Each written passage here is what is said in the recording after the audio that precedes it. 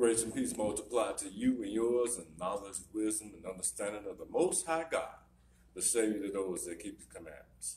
I hope everybody's having a great day today, and thank God that He allowed us to wake up and see another day with His precious breath of life.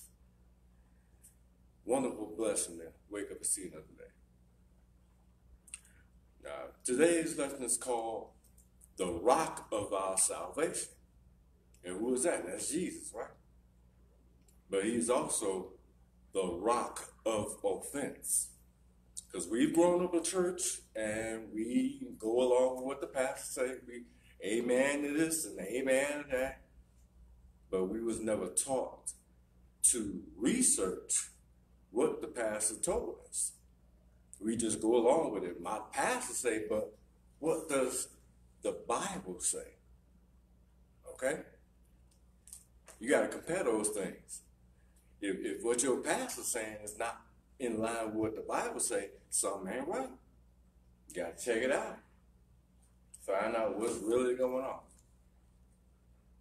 So, you know, when time goes by and we hear things that sound different from what our pastor's been teaching us, or we hear something that we've never heard before, we can easily get offended, right? Easily. But I'm going to tell you, truth hurts. And the truth can offend you. And the rock of our salvation, all He did was bring the truth. And people got offended at Him. So, but if all He did was bring the truth, and they got offended at Him, what did they do? They turned around and followed something else. And that's still going on today. So we have to learn how to open our minds. We have to have an open mind to what the scriptures are saying. That's why He said it Himself. He said, "He that believeth on me, as the scripture hath said." Not what your pastor said. Not what your mama said. Not what your daddy said. Not what your cousin said. Not what your uncle said or your auntie. Not what the scriptures say. It's just that simple. So, open up your Bibles to Deuteronomy 32. We're going to start in the Old Testament. So, break that chain, because a lot of people don't want to deal with the Old Testament. But you can't have one without the other. Deuteronomy 32, beginning with verse 8. It says, "When the Most High divided to the nations their inheritance, when He separated the sons of Adam, He set the bounds of the people according to the number of the children of Israel." Whoa, and what number is that? 12. Not 13, not 11, but 12. You got 12 hours in a day, you got 12 hours in a night, you got 12 months in a year. You know, all things according to the 12 tribes of Israel. Just had to throw that out there. But I'm going to read on. Verse 9. "For the Lord's portion is His people. Jacob is the lot of His inheritance. He found them in a desert land and in the waste howling wilderness. He led them about and instructed him. He kept them as the apple of His eye.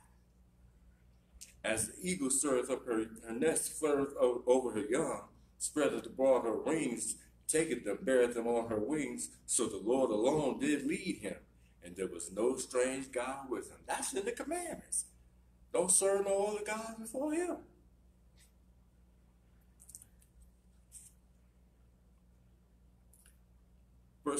Skip to verse 15. It says, "But Jeshurun waxed fat and kicked." Whoa!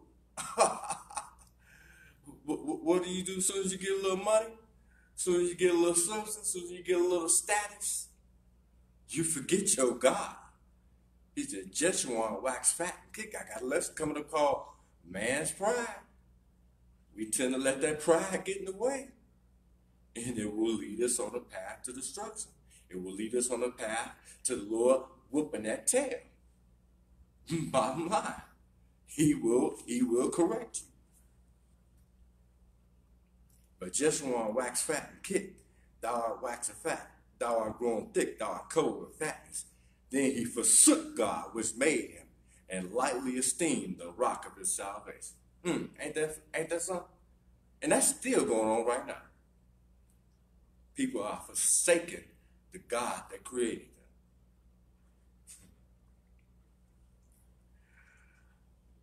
Let's go to John chapter 6. Let's go to the New Testament, John chapter 6. I promise I will try not to be long-winded today. John chapter 6, beginning with verse 35. John 6 and 35. And Jesus said unto them, I am the bread of life. He that cometh to me shall never hunger, and he that believeth on me shall never thirst. Whoa, what did I mention to you a moment ago? That Jesus said, he that believeth on me, as the scripture hath said. Now, we weren't living in Jesus' times, so it was written down for our time. It was written down for us to study, to show ourselves approved, and have faith on what the scriptures say about the Messiah. And it said right here in John 6, verse 35, it said, I am the bread of life. He that cometh to me shall never hunger, and he that believeth on me shall never thirst. But I said unto you, that ye also have seen me, and believe not. All that the Father giveth me shall come to me, and him that cometh to me I will in no wise cast out. For I came down from heaven, not to do mine own will, but the will of him that sent me. And this is the Father's will which hath sent me, that of all which he hath given me I should lose nothing, but should raise it up again at the last day. When he gonna raise it up again? At the last day. That's why he said, he that shall endure unto the end, the same shall be saved. Because he gonna raise it up at the last day. Skip to verse 41. The Jews then murmured at him because he said, I am the bread which came down from heaven. See, no belief. No belief in prophecy. Just like today, you show people prophecy, they do not believe. You try to teach them, they will not understand.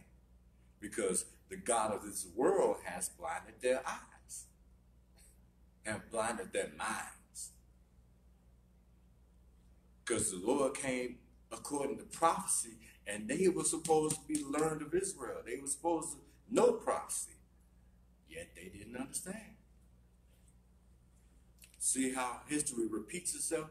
When you don't know your past, you will not know your future. Verse 42.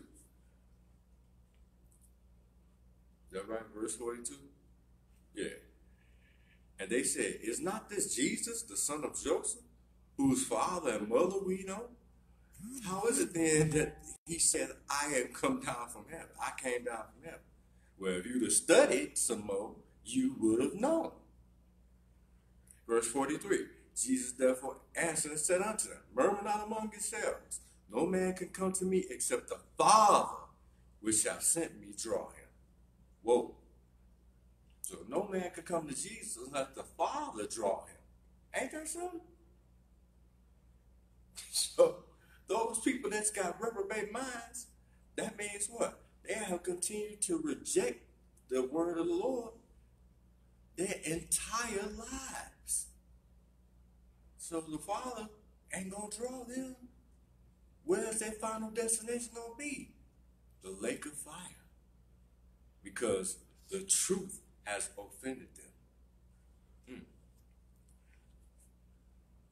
Verse 45. As it is written in the prophets, and they shall be all taught of God. Every man, therefore, that hath heard and hath learned of the Father cometh unto me. Not that any man have seen the Father, save he which is of God, he hath seen the Father. That's right. No man has dealt with the Father, He's only dealt with the begotten Son, and that's in spirit and flesh. Now I'm skip to verse 53. Then Jesus said unto them, Verily, verily, I say unto you, except ye eat the flesh of the Son of Man and drink his blood, ye have no life in you. Skip to verse 60. Many therefore of his disciples, when they had heard this, said, This is a hard saying. Who can hear it? When Jesus knew in himself that his disciples murmured at it, he said unto them, Does this offend you? He asking his own disciples, Does this offend you? Y'all supposed to be my boys. Y'all supposed to be walking with me in truth and righteousness. And I say something you don't understand and it offends you? His own disciples. That's just going to show you how Israel is. Verse 62. What? And if you shall see the Son of Man ascend up where he was before, I wasn't supposed to read that. Verse 63. It is the spirit that quickeneth. The flesh profiteth nothing. The words that I speak unto you, they are spirit and they are life. So what gives you spirit and life? The words. That's why Jesus tells us, beware of every idle word that come out of our mouth, because we're going to be judged on those. That's why it's good to speak good and not evil.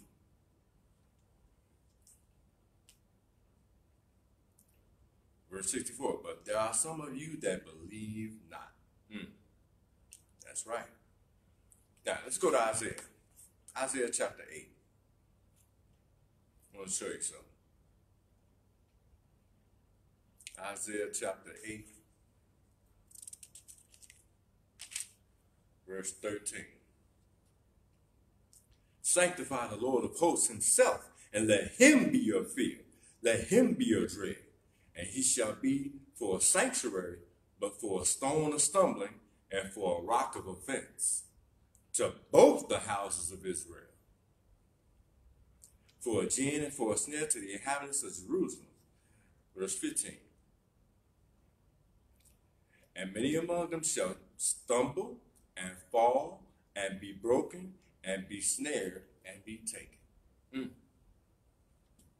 Because what? They offended by that word, right?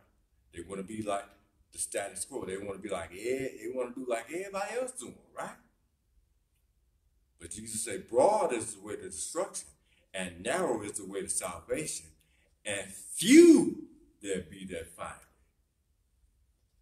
it.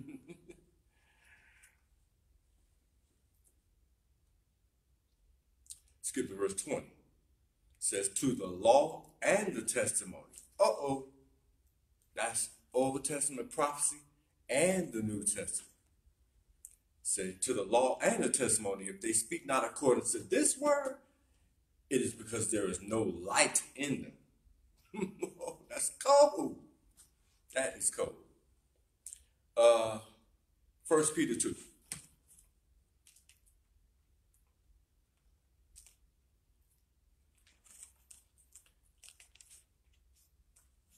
1 Peter 2, because,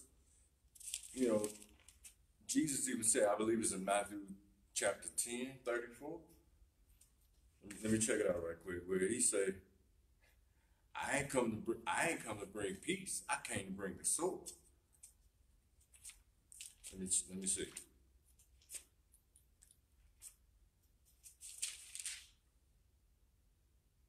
Matthew 10 and 34, it says, think not that I have come to send peace on earth. I came not to send peace, but a sword. This Jesus works. This sweet Jesus. He ain't sweet Jesus. He said, I came to bring a sword.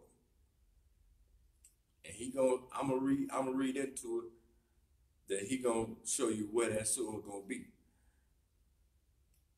And why. Verse 35. For I have come to set a man at variance against his father, and the daughter against her mother, and the daughter-in-law against her mother-in-law. Verse 36, and a man's foes shall be there of his own household. What? A man's foe is going to be of his own household. That's right, when you get this truth. Because when people come into the truth, they think it's going to be easy. It's going to be an easy walk. You know, everybody going to be happy. You know, when you get the truth and everybody love you, you ain't got the truth. But when you get the truth and people start having evil, wicked spirit on them against you, you know, you walk into a room and you can feel the tension. You know, people have people calling you names and talking about you behind your back and to your face. You know what I'm saying? Even to the point of calling you hypocrites when you try to walk according to this word. When that happens, now you got the truth. Because it's not an easy walk. It's proven from the prophets to the apostles. Jesus tells us, you're going to go through some suffering. He said, if he suffered, you're going to suffer too.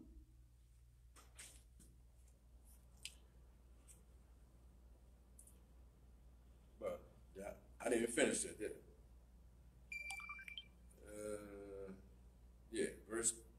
Verse 37. He said, he that loveth father or mother more than me is not worthy of me. And he that loveth son or daughter more than me is not worthy of me. And Jesus said this in another place too. I believe it's Matthew 19, but and maybe also in Luke and but I'm just the truth hurts. He said, verse. Let me skip down. Verse 39. He that findeth his life shall lose it, and he that loseth his life for my sake shall find it. He that receiveth you receiveth me, and he that receiveth me receiveth him that sent me. Verse 41, he that receiveth the prophet in the name of a prophet shall receive a prophet's reward, and he that receiveth the righteous man in the name of a righteous man shall receive a righteous man's reward. He said that sword is a man's foe is gonna be in his own house, because it's gonna separate who's gonna really be on the Lord's side. Because a lot of people faking the fun. That's why you got football stadiums full of people claiming to be holy, righteous people, claiming to be men and women of God.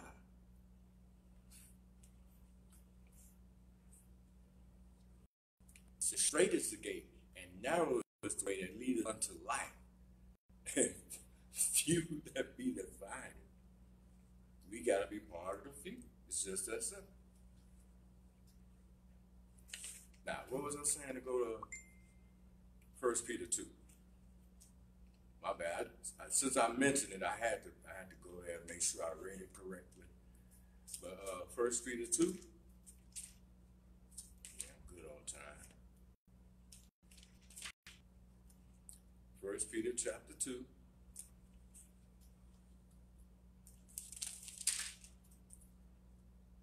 And begin with verse 1. Wherefore, laying aside all malice and all guile. You know what guile is? You don't want guile to come out your mouth. You don't want to speak evil things. And hypocrisies and envies and all evil speakings. See? Verse 2. As newborn babes desire the sincere milk of the word, that ye may grow thereby. Verse 3. If so be ye have tasted that the Lord is gracious, to whom coming as unto a living stone, disallowed indeed of men, but chosen of God and precious. Ye also, as lively stones, are built up a spiritual house and holy priesthood. That's what we're supposed to be. To offer up spiritual sacrifices acceptable to God by Jesus Christ. Wherefore also it is contained in the scripture, behold, I lay in Zion the chief cornerstone, elect, precious, and he that believeth on him shall not be confounded. Verse 7. Unto you, therefore, which believe he is precious, but unto them which be disobedient, the stone which the builders disallowed, the same is made the head of the corner. Verse 8. And a stone of stumbling, and a rock of offense, even to them which stumble at the word, being disobedient, whereunto also they were appointed. Verse 9, but ye are a chosen generation, a royal priesthood, and holy nation, a peculiar people, that ye should show forth the praises of him who hath called you out of darkness into his marvelous light. Go to Mark chapter 4. Mark 4. Mark 4, beginning with verse 3. Mark 4, beginning with verse 3. Verse 3, hearken, behold, there went out a sword or so, and it came to pass as he sowed, some fell by the wayside, and the fowls of the air came and devoured it up. And some fell on stony ground, where it had not much earth, and immediately it sprang up, because it had no depth of earth. But when the sun was up, it was scorched, and because it had no root, it withered away. And some fell among thorns, and the thorns grew up and choked it, and it yielded no fruit. And other fell on good ground, and did yield fruit, and sprang up and increased, and brought forth some 30, and some 60, and some 100-fold.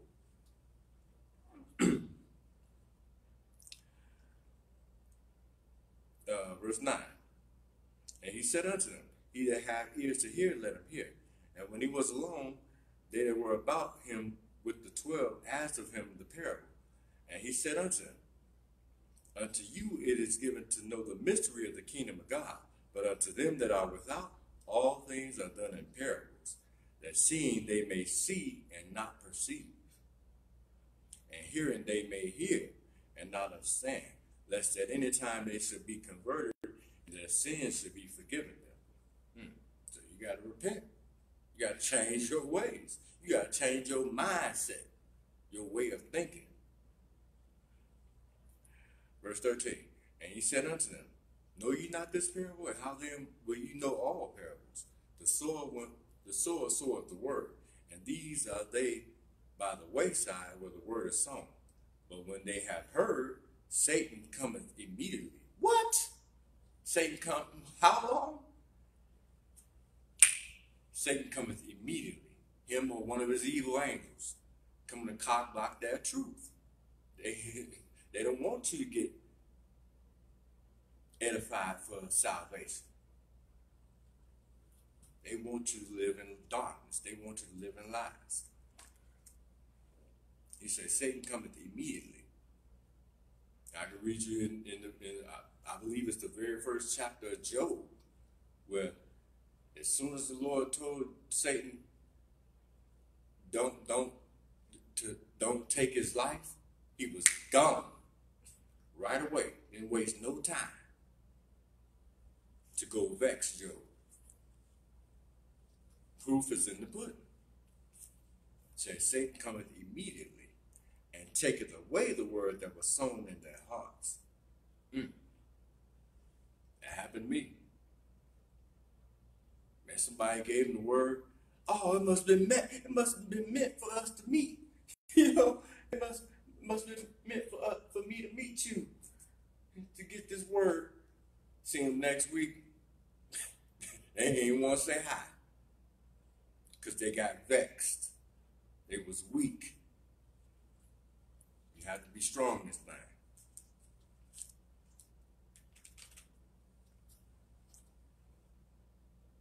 It's not an easy walk. Now, let's go to Let's go to 2 Peter 2.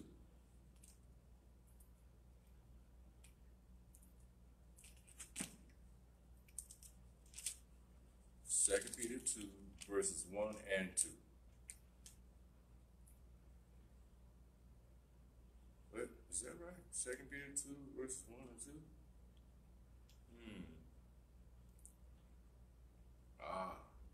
Yeah. verse 1. It says, but there were false prophets also among the people, even as there shall be false teachers among you, who privately shall bring in damnable heresies, even denying the Lord that bought them, and bring upon themselves swift destruction. Verse 2, and many shall follow their pernicious ways. Said many, broad is the way to destruction, right? Said many shall follow their pernicious ways, by reason of whom the way of truth shall be evil spoken of. You talking about the true and living word of God, they gonna feel like it's evil. They're gonna be completely backwards or completely contrary to the word of God. That's why the majority of the world goes to church on Sunday, the first day of the week, instead of the Lord's Sabbath day. See? Proof is in the pudding. Okay, moving on. John 18. John chapter 18, beginning verses 33.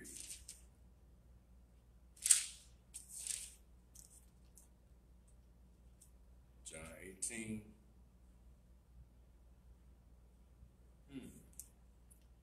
Okay, I'm running out of time. I think I babbled too much.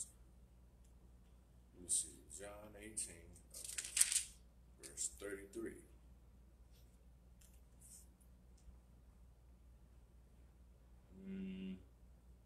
No, skip that. Skip that. Let's go to Proverbs chapter 1. I'll cut to the chase. Proverbs chapter 1, verse 22.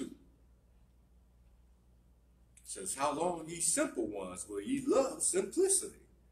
And the scorners delight in scorning, and fools hate knowledge? Yes, they do.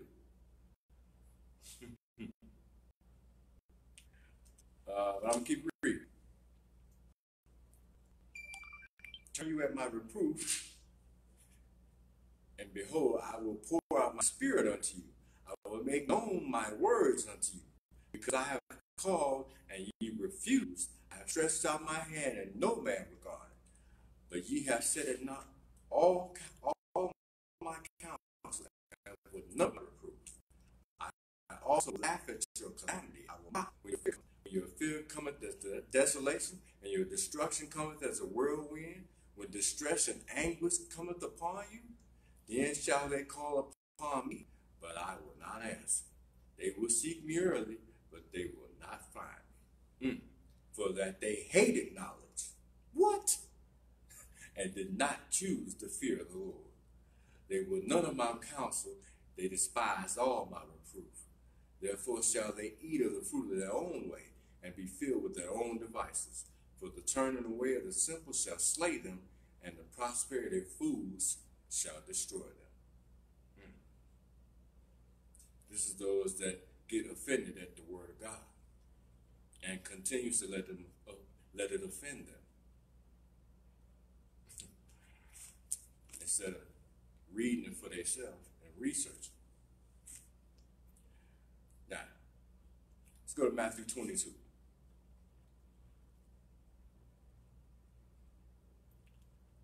Matthew 22, beginning with verse 23.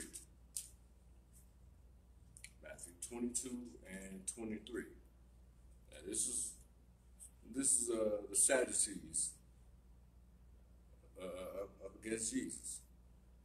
The same day came to him the Sadducees, which say that there is no resurrection, and asked him, saying, Master, Moses said, if a man die having no children, his brother shall marry his wife, and raise up seed unto his brother. Now there were with us 7 brethren, and the first, when he had married a wife, deceased, and having no issue, left his wife unto his brother. Likewise the second also, and the third unto the 7th. And last of all, the woman died also.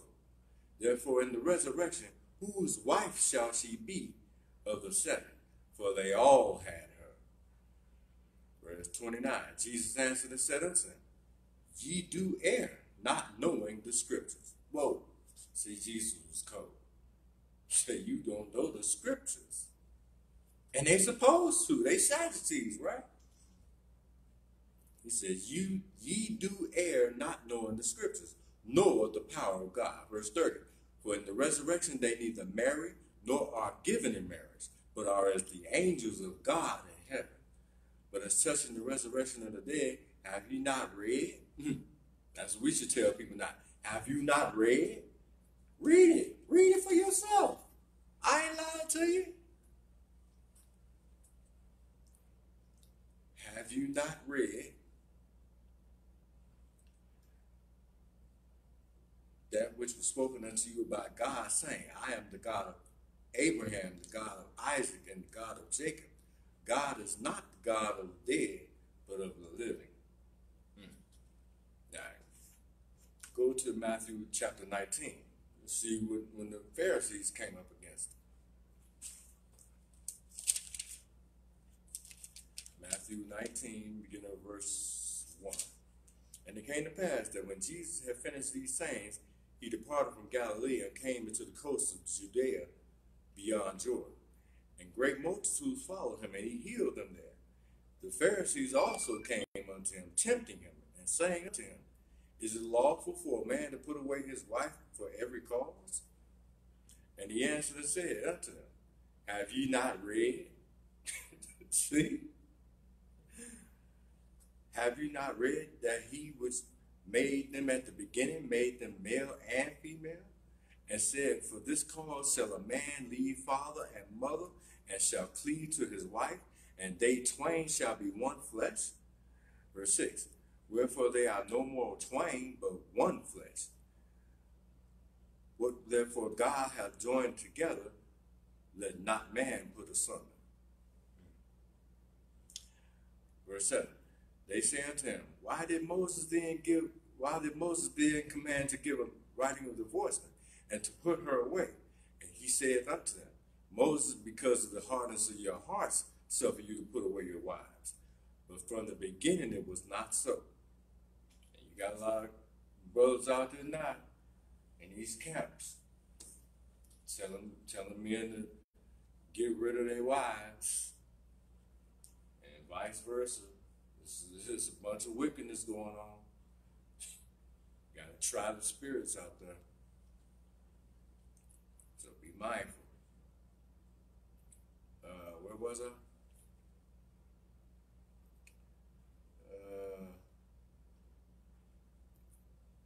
Okay. Verse 9. And I say unto you, whosoever shall put away his wife except to be for fornication, and shall marry another, committeth adultery. And whosoever marrieth her which is put away doth commit adultery.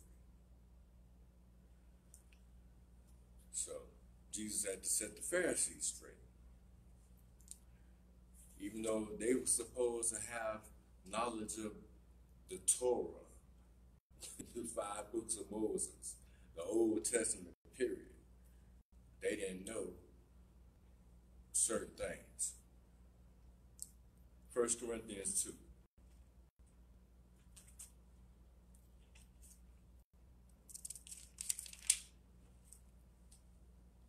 1 Corinthians 2, beginning with verse 6.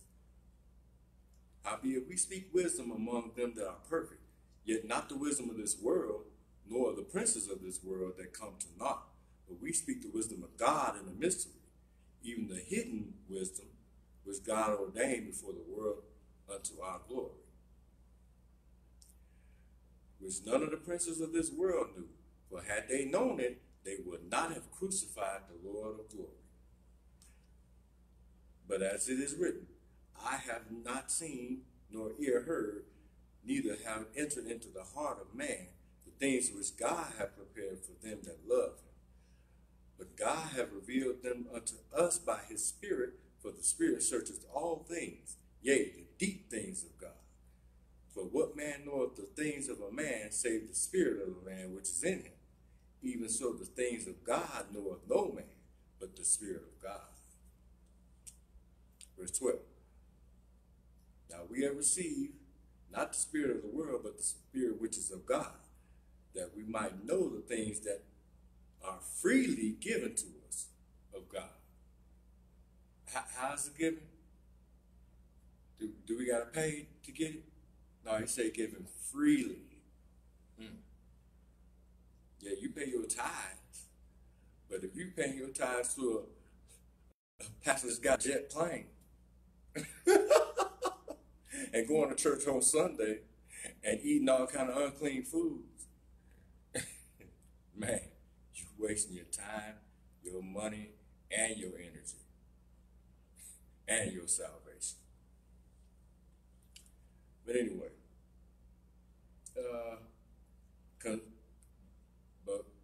but which the Holy Ghost teaches, comparing spiritual things with spiritual. Verse 14, but the natural man receiveth not the things of the Spirit of God, for they are foolishness unto him. Neither can he know them, because they are spiritually discerned. That's why I say try the spirits. But he that is spiritual judges all things, yet he himself is judged of no man. Verse 16, for who hath known the mind of the Lord, that he may instruct him? You got a lot of people like that. They think they know the mind of the Lord. and they really don't know that the knowledge of God is infinite. It goes on forever and ever. But we have the mind of Christ. 1 Peter 2, again. A few more after this, I'm almost done. Thank you for bearing with me. Been a little under the weather lately, so it's like, trying to come back. 1 Peter 2.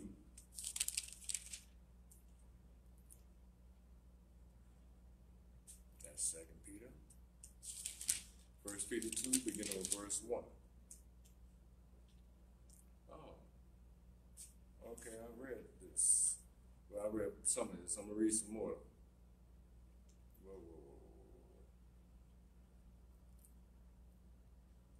Verse 1. Wherefore, laying aside all malice and all guile, and hypocrisies and envies and all evil speakings, as newborn babes desire the sincere milk of the word, that ye may grow thereby. If so be ye have tasted that the Lord is gracious, to whom coming as unto a living stone, disallowed indeed of men, but chosen of God and precious. Verse 5. Ye also, as lively stones, are built up a spiritual house and holy priesthood, to offer up spiritual sacrifices acceptable to God by Jesus Christ. Wherefore also it is contained in the scripture, behold, I lay in Zion a chief cornerstone, elect, precious, and he that believeth on him shall not be confounded. Unto you, therefore, which believeth, he is precious. But unto them which be disobedient, the stone which the builders disallowed, the same is made the head of the corner. And the stone of stumbling and the rock of offense, even to them which stumble at the word, being disobedient, whereunto also they were appointed. Verse 9. But ye are a chosen generation, a royal priesthood, and holy nation, a peculiar people, that ye should show forth the praises of him who hath called you out of darkness into his marvelous light, which in the time past were not a people, but are now the people of God, which had not obtained mercy, but now have obtained mercy.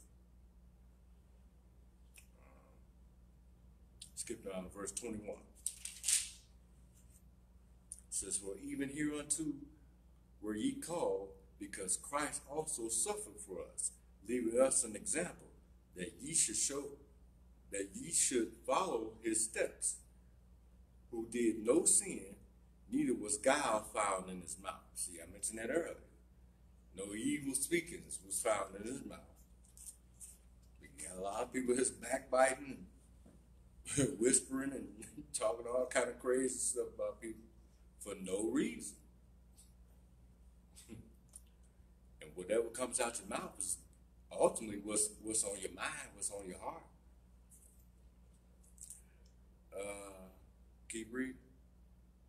It says, verse 23, who, when he was reviled not again. When he suffered, he threatened not, but committeth himself to him that judgeth righteously, who his own self bare our sins in his own body on the tree, that we, being dead to sins, should live unto righteousness, by whose stripes ye were healed.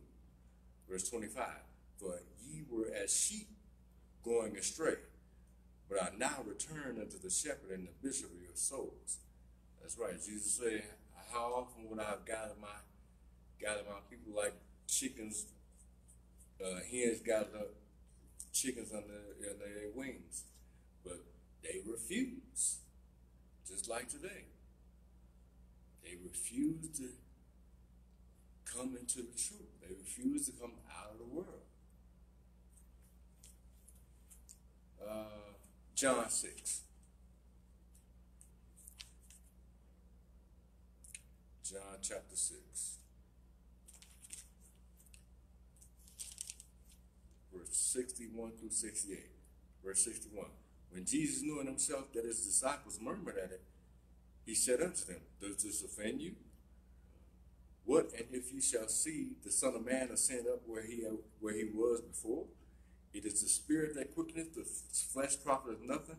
The words that are speaking to you, they are spirit and they are life. But there are some of you that believe not. But Jesus knew from the beginning who they were that believed not, and who should betray him. And he said, therefore said I unto you, that no man can come unto me except it were given unto him of my Father. From that time, many of his disciples went back and walked no more with him. Whoa. So they was offended, right? Wow. Just like the young rich fool had great possessions, was right there with Jesus, could have walked with him and been one of his disciples, but he wouldn't give it up, that money. That's why I call him a rich fool. Where was I? My bad.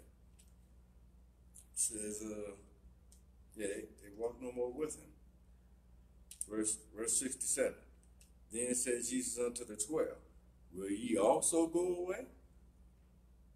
Then Simon Peter answered him, Lord, to whom shall we go? Thou hast the words of eternal life.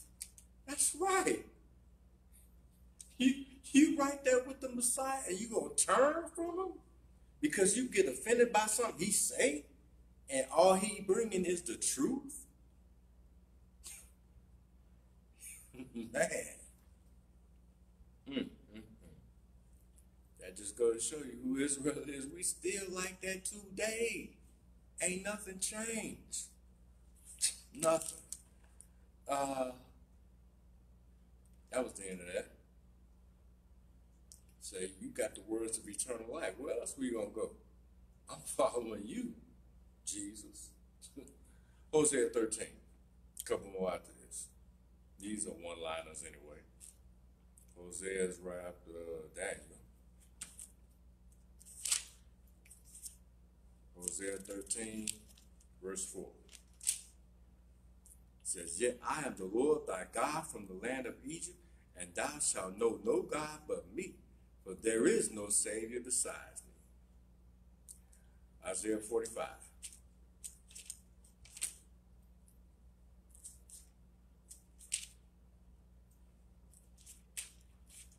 Isaiah 45, verse 21.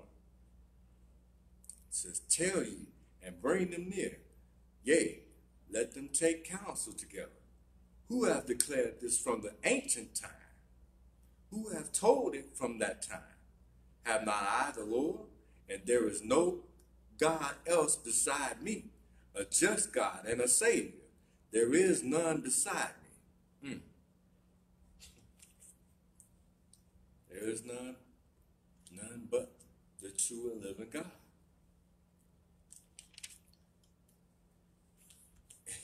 And yes, his words may offend, but they are the words to give you eternal life.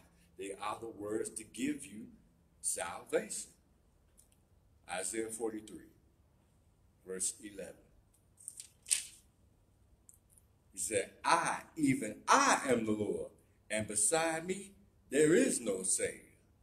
We know that there's two in the Godhead, Elohim, Father and the Son, but the one that's been putting in the work is the Son of God, the Savior. Because when he returns, once he clean up all the wickedness on this planet, what he gonna do? He gonna save us. Those that be so blessed. Those that barely make it in. You know what I'm saying?